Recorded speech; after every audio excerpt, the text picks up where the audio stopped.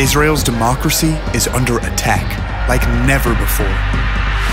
Since taking office less than a year ago, Netanyahu's ultra-nationalist right-wing government has passed or put forward 225 controversial new laws, an incredible number, all part of a carefully planned strategy to crush the country's judicial independence in order to grab more power and dismantle Israel's democratic state. This is why every week for over 8 months, hundreds of thousands of Israelis from different political, social, and religious backgrounds have been out in the streets protesting as one to save the country's democracy. Here are just some of the 225 destructive laws this radical government has proposed. The nationalization of the media, weakening the independent news channels while strengthening Channel 14, which parrots and amplifies Netanyahu's messages. This law will end freedom of the press, forcing all media and news channels under the control of the Prime Minister. The Basic Judiciary Law, which will eliminate the Supreme Court as the single check on undemocratic legislation, granting unlimited power to the government and the Prime Minister.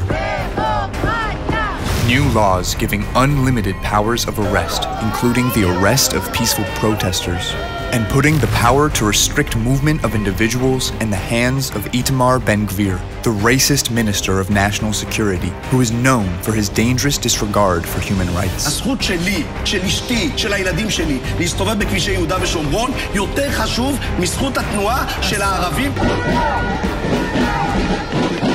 A vast expansion of the powers of the rabbinic courts to preside over civil issues according to anachronistic Jewish laws, which dictate the supremacy of men over women. התרומה העיקרית של אישה זה שהיא תגדל את המשפחה שלה לתפארת, תחנך את ילדיה. Imposing separate swimming areas for men and women, a slippery slope that could lead to the legal segregation of men and women on buses and in all public spaces, legitimizing the growing number of shameless acts of vandalism in which women's faces are erased from billboards in the name of religious modesty. New red lines are being crossed daily with every law that's being proposed.